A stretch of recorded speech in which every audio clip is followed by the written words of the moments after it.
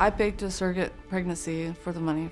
The plan was to take the deposit. It was non-refundable, no one was going to get hurt, and that was going to be the end of it.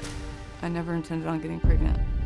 I separated my feelings from it. I didn't consider anybody else in this situation. I found Shania and Peter on one of the surrogacy websites. Shania was very trusting. She didn't ask a lot of questions about my medical history. We had agreed on a $10,000 arrangement with a $2,500 deposit. They would pay me $833 every month.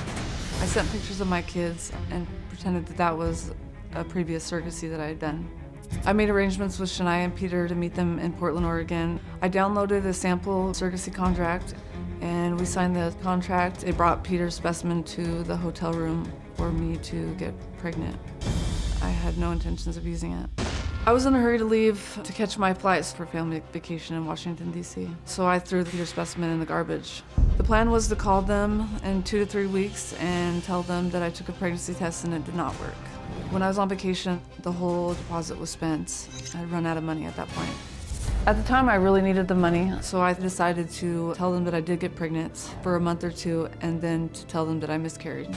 Shania was asking if she could come down and do an ultrasound with me. I kept putting it off. I kept telling Shania that I was too busy. I was planning on telling Shania and Peter that I had miscarried around the 4th or 5th month. I was so disconnected at that point that I really didn't think I was doing anything wrong. It was extremely difficult to keep the lies going. It spiraled out of control. I'm gonna ask Audrey to come out because I think you're entitled to say what you want to say to her. Fair enough? Yes. All right, Audrey, come on out.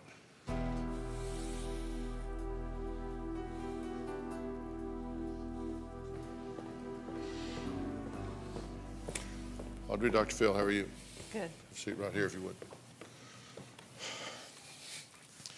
I believe you know these folks. Yeah. What'd you want to say? You lying bitch. How could you do that? You destroyed our lives. I am sorry for what I've done. I'm taking responsibility. What I want to know, Audrey, is how long you were going to carry this out. I had no You were in your 5th month. I had no intentions of carrying it on that long. We were going to have a baby shower. We asked you if everything was okay. We sent out the invitations. You said it was okay to send out the invitations. My life at that time was very different.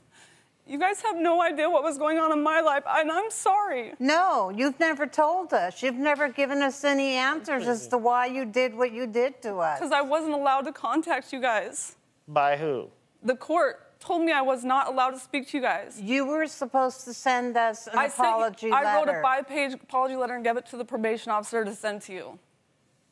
Well, he didn't send it to me. I did. I swear I wrote it. I tried to reach out to you. I asked them to contact you and ask if I could talk to you. And they kept telling me no. I wanted to apologize. I wanted to tell you where I was at and why I did what I did. Because I am sorry. No. I truly am. I can't believe you. You know, you're on the internet. I think you're still scamming people. Well, Audrey, I think you're still a lying bitch. Did you have children, right? Yes.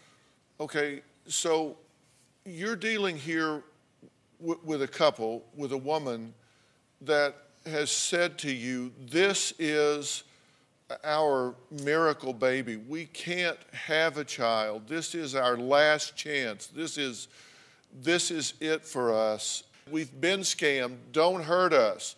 So she's waving these flags in your face, and you're saying, come on, God bless you. God bless you. Come on down. Give me your money. Yeah. What were you thinking? Number one, I wasn't the only one involved in it.